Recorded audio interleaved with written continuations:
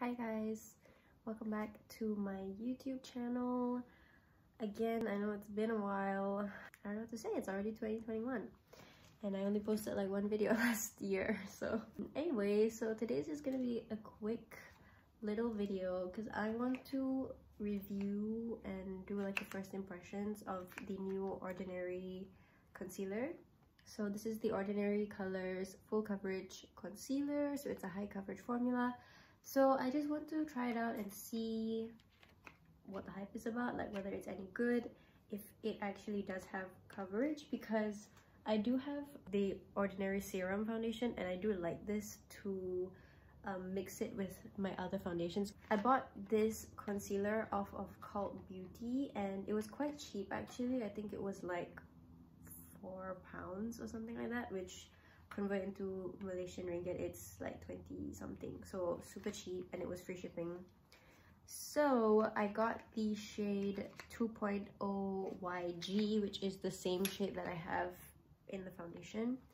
So anyways, I have not opened this yet. I got this like a few days ago, but I wanted to do like a full first impressions.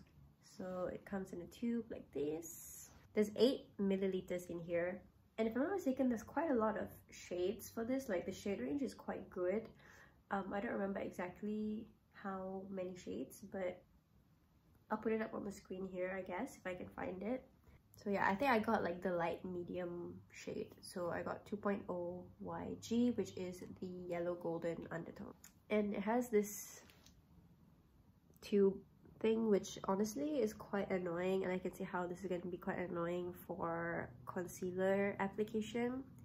I guess I'll just put it on the back of my hand. That's what it looks like. Looks like a quite decent color match for me actually. It's a very thick formula. Oh yeah, it is very thick and very creamy. I guess it's a good thing for concealer, for the concealer to be like thick and creamy so that it's very full coverage. So I'm gonna take off my glasses. So I'm gonna first start off by priming my face. So right now on my face I don't have anything, I just have my skincare. And I will be priming with the Milani Make It Last setting spray. I'm not actually going anywhere, I'm just staying at home all day today, so I don't really need this to like last for so long. So I'll just spray this on my face. Okay, so now I'll just take the product that I have on the back of my hand and dot it on my face, and then I will use a concealer brush and also a sponge to see which type I like best. But one thing I can say though is I do notice that this has oxidized like quite a lot on my hand. Like I feel like it has gone 1 to 2 shades darker than when I put it out of the tube. Oh yeah, it has oxidized quite a lot. So this is what it looks like straight out of the tube. They look super light, and this is what it looks like after it oxidizes.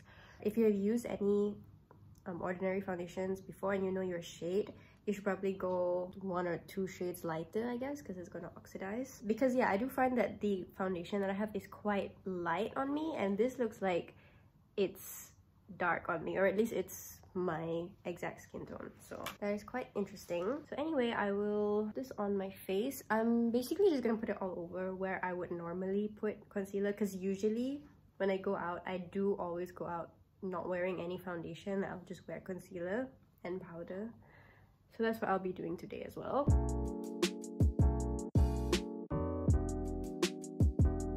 So on this side of my face, I'll be using a sponge to blend everything out.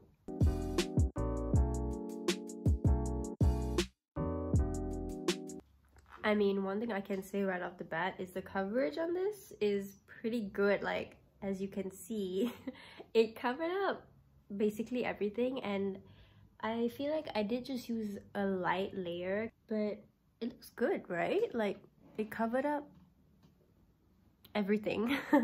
That's crazy. Yeah, I mean, and it looks really nice and like dewy almost. You can still see the glow on my skin. And the fact that I blended out using a sponge, which, you know, usually would really shear out products.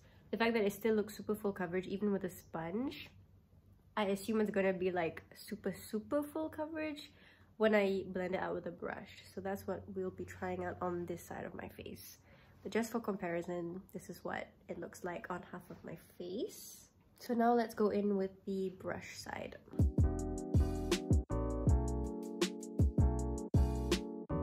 So the brush that I'll be using is the Zoeva Concealer Buffer Brush, and I use this brush all the time for concealer.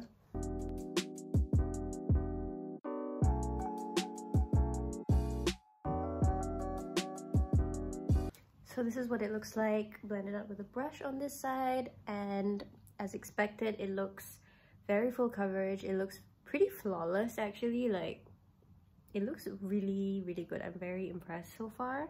But I do have to say that the concealer does dry down quite fast, so if you were like me and you put it like all over your face, you do have to blend it out quite fast because it does dry down. But also, I think this is an extremely good color match for my face. Like, it is a bit lighter, but I think it's just the lights that is making it look even lighter. But in real life, it looks very similar to my actual skin tone, so that's great. And honestly, it covered up pretty much everything that I needed it to cover up, but I will just try to put an extra bit on my cheek area to see how this builds up. Also, if you're wondering why I'm not putting any on my under eyes, it's because I never wear under eye concealer because I have a lot of like wrinkles under my eyes. But I find that under eye concealer tends to really emphasize those wrinkles, and it doesn't look good like after a certain period of time. So I just generally don't wear any under eye concealer. Okay, so I guess I'm done with the concealer application. It is still like quite tacky on my skin. It hasn't dried down, and I don't think it will dry down. So I do have to set this down with a powder. So I will be using a powder that I use all the time, which is my Coty Airspun OG face powder. So this is the translucent one, so I will use this to set down all the concealer. Then I will put on the rest of my makeup, and I will come back with some thoughts, I guess. So BRB. Okay, hi, so I'm back and I have my full face of makeup on. So I'll just wrap up my like initial thoughts, and then I will come back at the end of the day with like a check-in, I guess, and see how the makeup has lasted at the end of the day. But so far, I think honestly it looks so good. Like, I'm not gonna lie, I mean, what do you think? Like, on camera, I'm not sure how it translates, but IRL, I feel like it looks really good. Like, my skin looks flawless. And for my blush, by the way, I used this blush that I'm freaking obsessed with right now. It's this Sunnies Face Airblush in the shade Razz. So it's this very deep, bright berry color, and it is just chef's kiss. Like, so good. For my bronzer, I'm using the Milk Makeup matte bronzer in the shade Baked, just like a super light layer. And for my highlight, I don't know if you can see, I'm using the Glossier Haloscope in the shade Quartz. And for my eyes, I just recently bought this Kaja, what is it called? A Beauty Bento. So it's like this trio of 3 eyeshadows. So I just use this top most brown eyeshadow just like all over my eyes and on my under eyes. I actually just used my finger to put this on and just finished it off with eyeliner and mascara. So that's everything that I have on my face. Oh, also I have the Gleami Glaze in the shade She's Baby on my lips. Shout out to Gleami, support local brands. So yeah, this is how my face looks like right now. So I will set my face again with the same setting spray, the Milani Make It Last. The thing about the setting spray is you really have to put your hand like as far away from your face as you can because the spray is quite intense. But anyway, so this is how it looks like. I'm really happy with how it looks like, especially considering the price of this is so cheap, and the shade range is pretty good. Yeah, I mean, everything's pretty good, and there's quite a lot of product in here. 8 ml is quite a lot. So yeah, that will be all for now. I'll come back in a bit at the end of the day to show you what it looks like and whether it has lasted, whether I like it or not at the end of the day, because right now I love it. Like, I'm in love. I think everyone should go and get this at this point. So yeah, let's see how it lasts. So BRB. Hey guys, so it's been about 10 hours I think since I put on this concealer, and this is how it looks like. So it definitely looks kind of greasy, obviously. I forgot to mention that I have oily skin, like oily combination skin, so my T-zone can get pretty oily throughout the day. Yeah, so you can see my T-zone especially is very shiny. And also I noticed that it has really sunk into my lines, like my smile lines here, you see.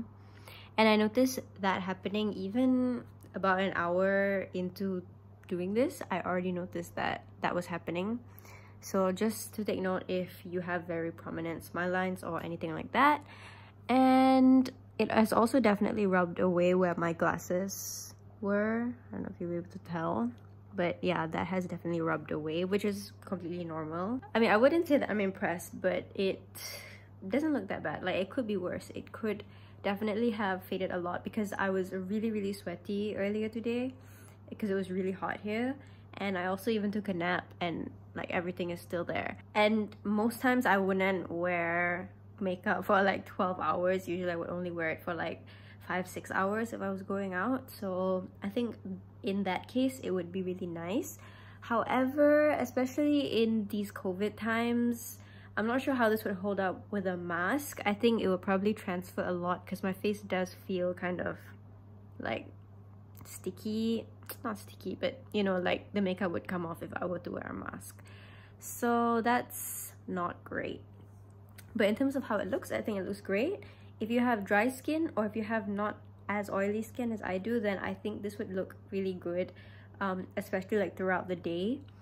But I do have to say though, like, can you guys see this blush action going on? Like, my blush has not faded all day. That's why I am so in love with that Sunnies Face Airblush. Like, it really basically tints your cheeks, which is awesome. Anyways, that's besides the point. So yep, that is my first impression / review of the New Ordinary concealer. I hope this was helpful if you were looking to purchase it yourself. And yeah, so stick around for any future videos. Who knows when that will be. And see you soon, I guess. Bye.